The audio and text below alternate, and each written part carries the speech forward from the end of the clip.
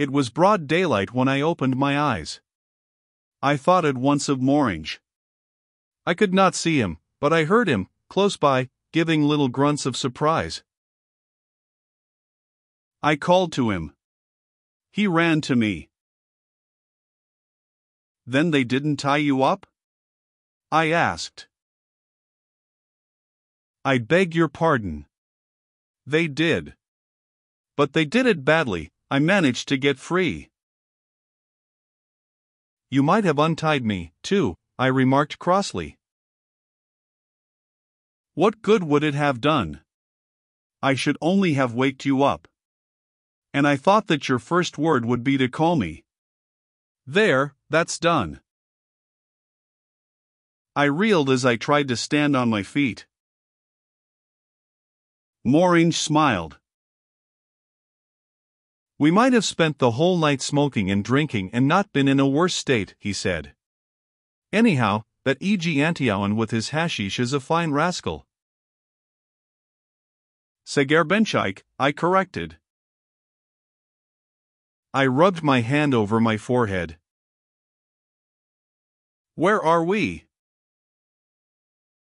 "My dear boy," Morange replied, "since I awakened from the extraordinary nightmare which is mixed up with the smoky cave and the lamplit stairway of the Arabian Nights, I have been going from surprise to surprise, from confusion to confusion. Just look around you." I rubbed my eyes and stared. Then I seized my friend's hand. "Morange," I begged, "tell me if we are still dreaming." We were in a round room, perhaps 50 feet in diameter, and of about the same height, lighted by a great window opening on a sky of intense blue. Swallows flew back and forth, outside, giving quick, joyous cries. The floor, the incurving walls and the ceiling were of a kind of veined marble like porphyry, paneled with a strange metal, paler than gold, darker than silver, clouded just then by the early morning mist that came in through the window in great puffs. I staggered toward this window, drawn by the freshness of the breeze and the sunlight which was chasing away my dreams, and I leaned my elbows on the balustrade. I could not restrain a cry of delight. I was standing on a kind of balcony, cut into the flank of a mountain, overhanging an abyss. Above me, blue sky; below appeared a veritable earthly paradise hemmed in on all sides by mountains that formed a continuous and impassable wall about it. A garden lay spread out down there. The palm trees gently swayed their great fronds.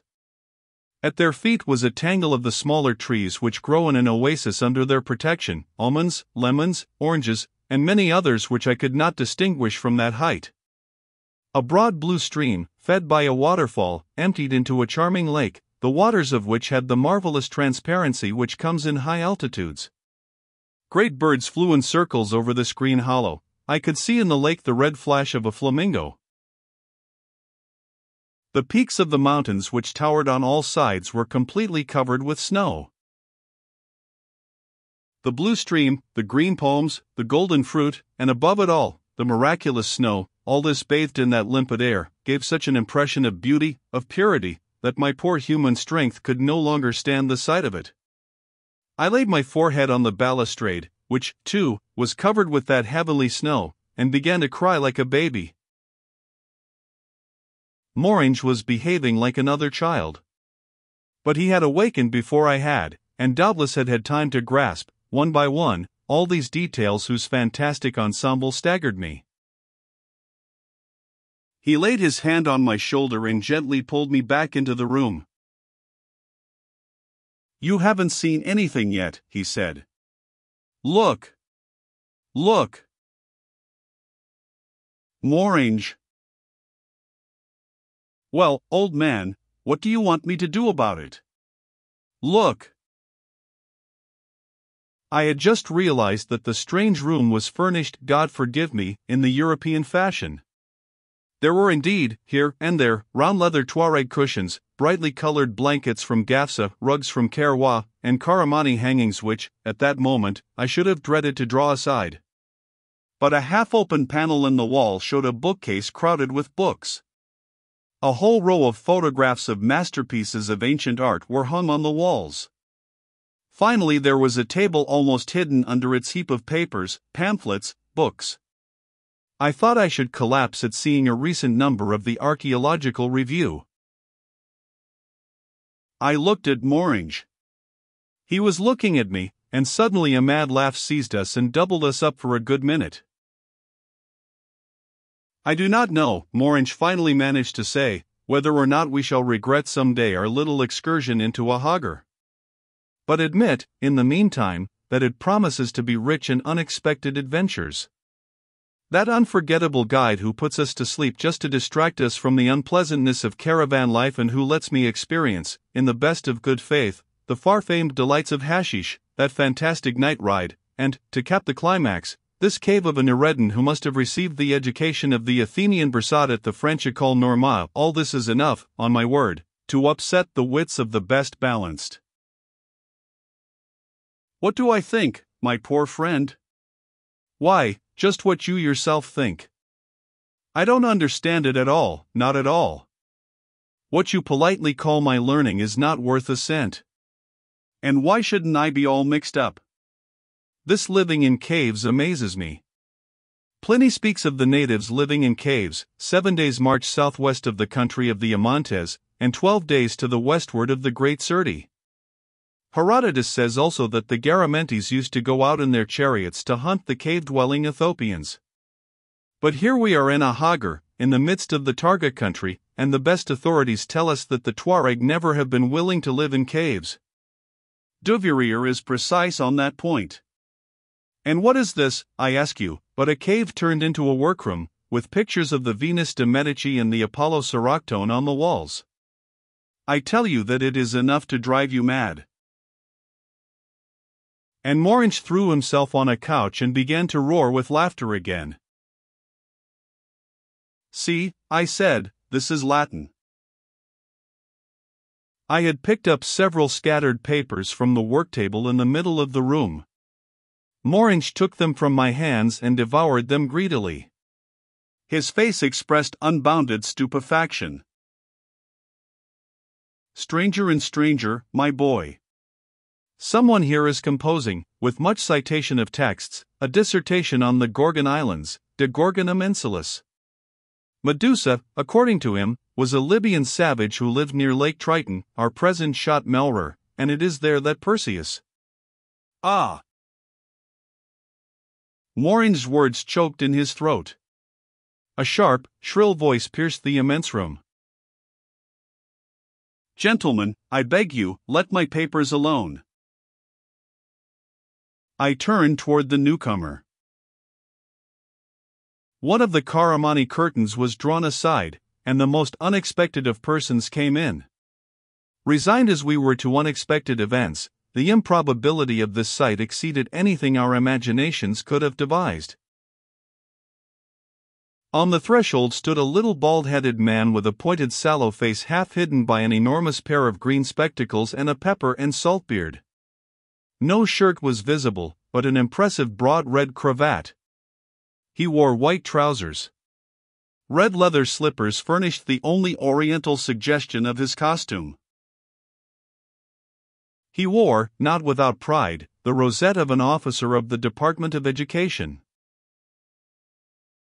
He collected the papers which Morange had dropped in his amazement, counted them, arranged them, then, casting a peevish glance at us, he struck a copper gong. The portière was raised again. A huge white targa entered. I seemed to recognize him as one of the genii of the cave. 8. Faraji, angrily demanded the little officer of the Department of Education, why were these gentlemen brought into the library? The targa bowed respectfully. Sagar Benchik came back sooner than we expected, he replied, and last night the embalmers had not yet finished. They brought them here in the meantime, and he pointed to us. Very well, you may go, snapped the little man. Faraji backed toward the door. On the threshold, he stopped and spoke again. I was to remind you, sir, that dinner is served. All right. Go along. And the little man seated himself at the desk and began to finger the papers feverishly. I do not know why, but a mad feeling of exasperation seized me. I walked toward him. Sir, I said, my friend and I do not know where we are nor who you are. We can see only that you are French, since you are wearing one of the highest honorary decorations of our country. You may have made the same observation on your part, I added, indicating the slender red ribbon which I wore on my vest. He looked at me in contemptuous surprise. Well, sir? Well, sir, the Negro who just went out pronounced the name of Pierre Benoit, the name of a brigand, a bandit, one of the assassins of Colonel Flatters. Are you acquainted with that detail, sir? The little man surveyed me coldly and shrugged his shoulders. Certainly. But what difference do you suppose that makes to me? What? I cried, beside myself with rage. Who are you, anyway? Sir, said the little old man with comical dignity, turning to Morange, I call you to witness the strange manners of your companion. I am here in my own house and I do not allow. You must excuse my comrade, sir, said Morange, stepping forward. He is not a man of letters, as you are. These young lieutenants are hot-headed, you know. And besides, you can understand why both of us are not as calm as might be desired. I was furious and on the point of disavowing these strangely humble words of Morange. But a glance showed me that there was as much irony as surprise in his expression. I know indeed that most officers are brutes, grumbled the little old man. But that is no reason. I am only an officer myself, Morange went on, in an even humbler tone, and if ever I have been sensible to the intellectual inferiority of that class, I assure you that it was now in glancing, I beg your pardon for having taken the liberty to do so, in glancing over the learned pages which you devote to the passionate story of Medusa, according to Proclus of Carthage, cited by Pausanias. A laughable surprise spread over the features of the little old man. He hastily wiped his spectacles. What? He finally cried. It is indeed unfortunate, in this matter, Morange continued imperturbably, that we are not in possession of the curious dissertation devoted to this burning question by Statius Cebossus, a work which we know only through Pliny and which. You know Statius Cebossus? And which, my master, the geographer Berlioz. You knew Berlioz, you were his pupil, stammered the little man with the decoration. I have had that honor, replied Morange, very coldly. But, sir, then you have heard mentioned, you are familiar with the question, the problem of Atlantis? Indeed I am not unacquainted with the works of Lagneau, Ploix, Arbois de Jubanville, said Morange frigidly. My God! The little man was going through extraordinary contortions. Sir, Captain, how happy I am, how many excuses. Just then, the portiere was raised. Ferraggi appeared again.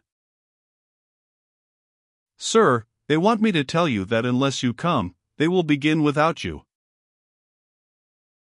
I am coming, I am coming. Say, Ferraggi, that we will be there in a moment. Why, sir, if I had foreseen. It is extraordinary, to find an officer who knows Proclus of Carthage and Arbois de Jubanville. Again.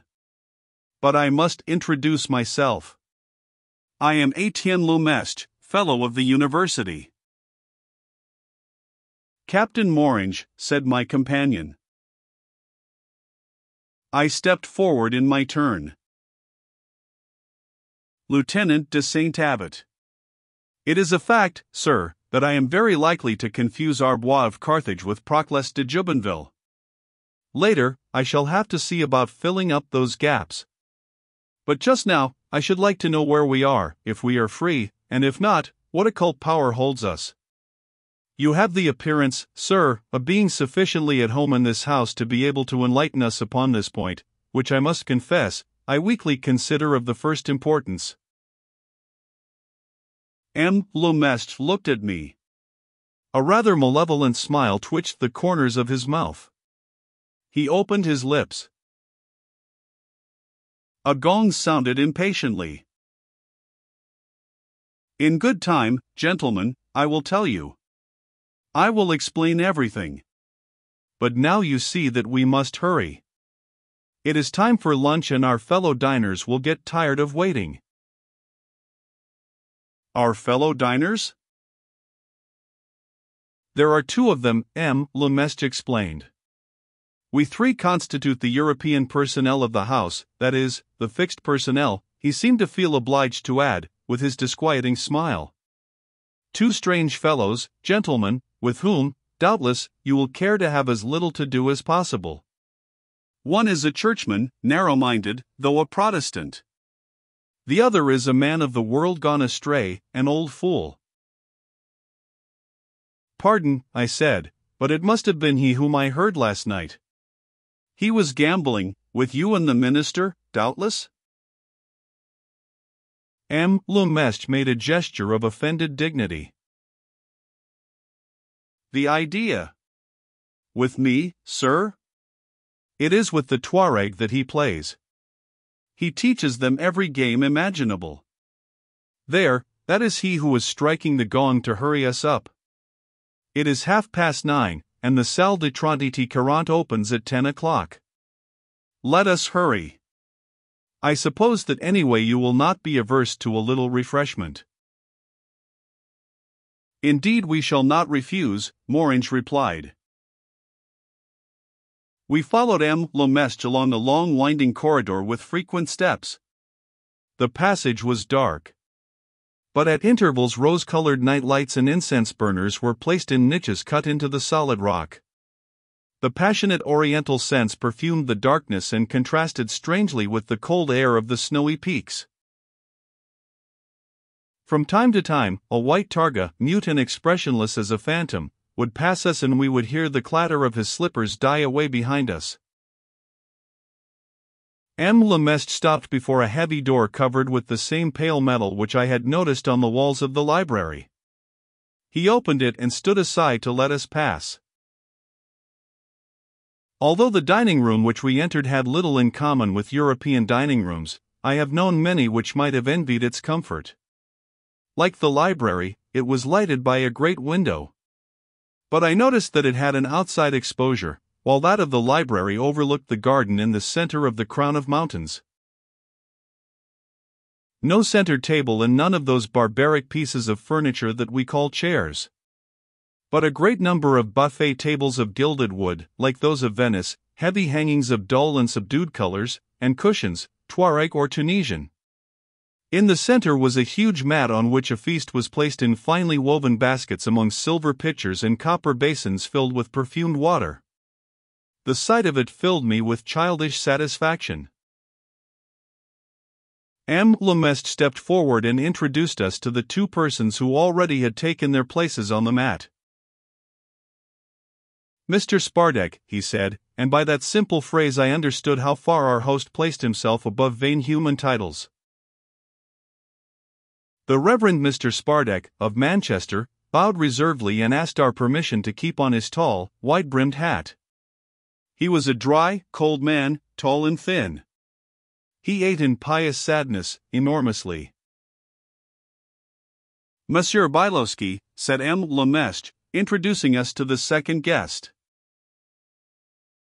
Count Casimir Bylowski, Hetman of Zhytomyr, the latter corrected with perfect good humor as he stood up to shake hands. I felt at once a certain liking for the Hetman of Zhytomyr, who was a perfect example of an old beau. His chocolate-colored hair was parted in the center. Later I found out that the Hetman dyed it with a concoction of caul. He had magnificent whiskers, also chocolate-colored, in the style of the Emperor Francis Joseph. His nose was undeniably a little red, but so fine, so aristocratic. His hands were marvelous.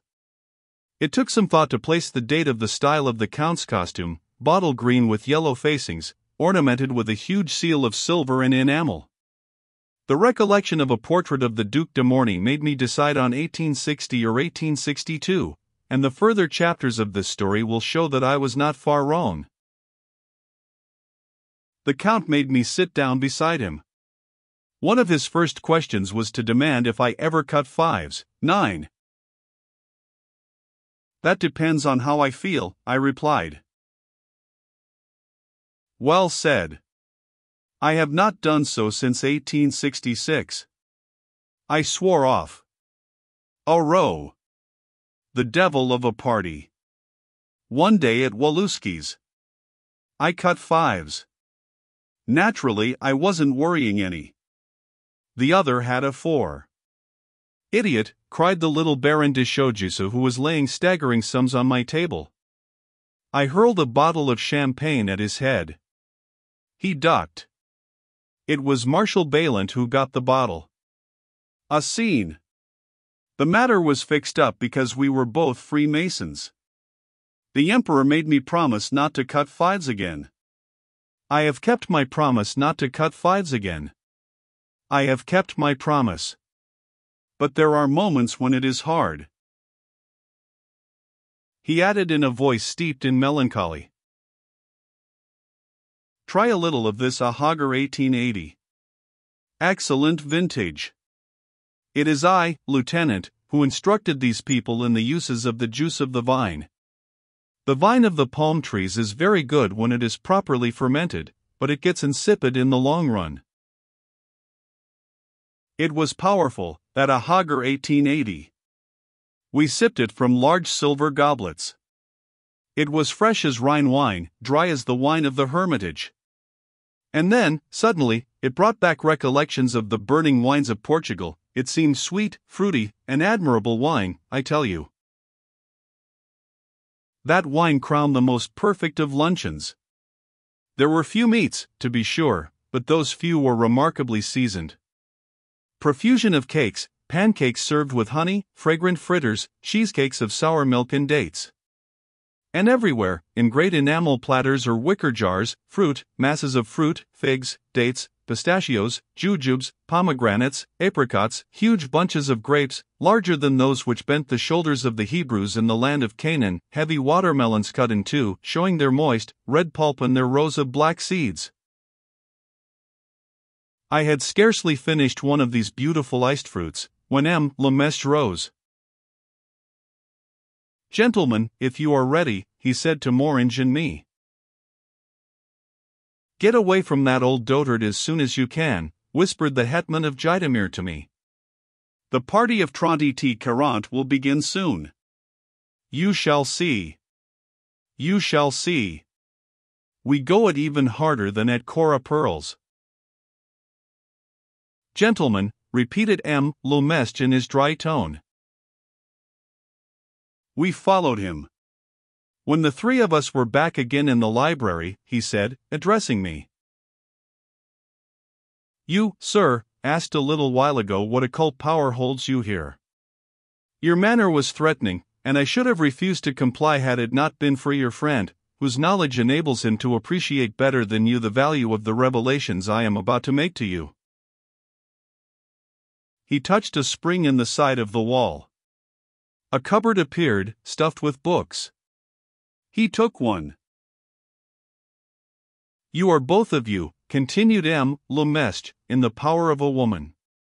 This woman, the Sultaness, the Queen, the absolute sovereign of Ahagar, is called Antonia. Don't start, M. Morange, you will soon understand. He opened the book and read this sentence. I must warn you before I take up the subject matter, do not be surprised to hear me call the barbarians by Greek names.